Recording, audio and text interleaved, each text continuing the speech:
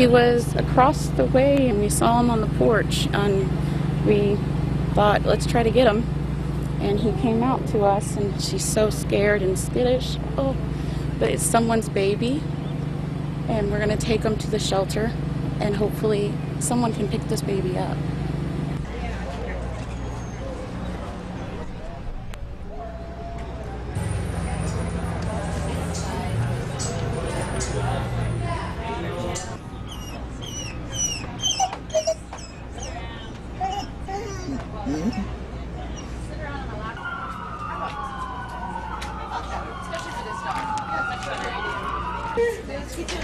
Give her a leash.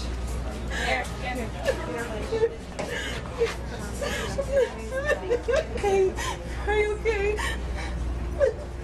Just relief. I don't care about the house. I don't care about anything else now. We're okay. We're all alive.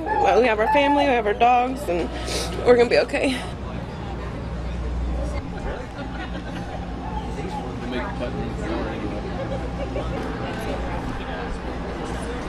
We've watched them grow up like children, and so losing them is like losing my sisters.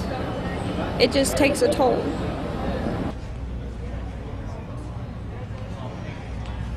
They're a little shell-shocked when they first show up. I mean, they're very scared. You know, they're in a strange situation, being approached by strange people. Nothing is familiar anymore. I mean, even the smells have changed, and animals are very attuned to smells. And so they're very nervous, and you know, they try to escape and all that because, you know, we're scary to them.